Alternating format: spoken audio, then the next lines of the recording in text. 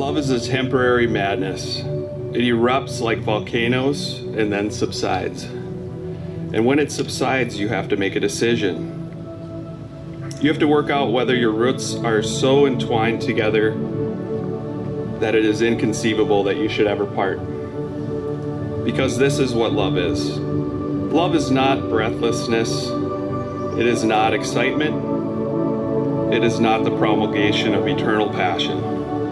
That is just being in love, which any fool can do. Love itself is what is left over when being in love has burned away. And this is both an art and a fortunate accident. Those that truly love have roots that grow toward each other underground. And when all the pretty blossoms have fallen from their branches, they find that they are one tree and not two.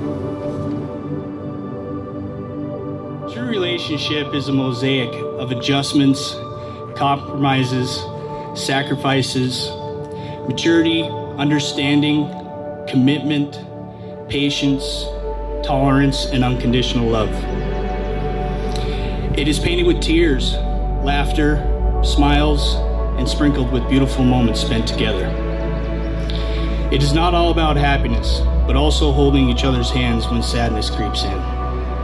It is all about two people who are madly in love with each other and have a strong determination to make their relationship work by enduring each other's imperfections, overlooking flaws, and cherishing the differences. Listen to one another, even when you think you are right in the conversation. Feeling heard is so important to a marriage and the understanding of what your partner is feeling. We all know you two know how to throw down. The trick is to fight with love in your heart. You're gonna fight. It's one of the things that pokes its head in the marriage from time to time. Don't keep a Rolodex of the bad memories. Only hold on to the good ones. Those are the ones that you want to last a lifetime. I'm pleased to announce for the first time, Mr. and Mrs. Dalt.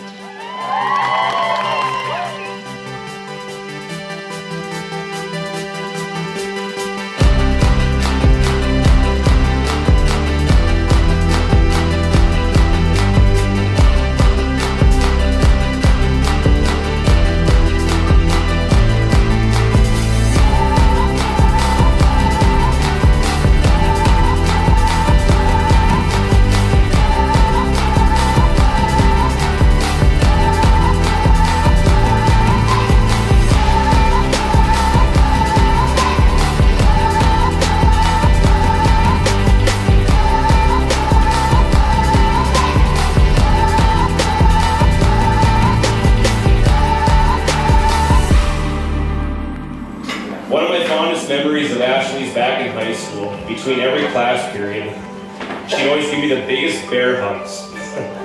And back then there was 8 periods, and they would always make my day, 8 times a day. And then one day she came up to me and said, "I'm dating your brother."